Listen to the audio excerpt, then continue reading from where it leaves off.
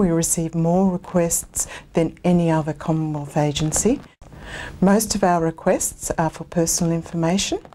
But our applicants are mostly current or former employees, either civilian or military. So the sorts of things that they will be applying for are things like compensation issues, veterans entitlements, medals entitlements, infringements of the Public Service Act or of the Defence Force Discipline Act. We mostly receive requests from parties to unlawful discrimination and human rights complaints made to the Commission. In the last few years, we haven't really had many requests for FOI requests for information. I think that's largely because a lot of our information is publicly available, and we want our processes to be open and transparent for people to know the sorts of things that are driving us to come to the conclusions for law reform that we actually come to.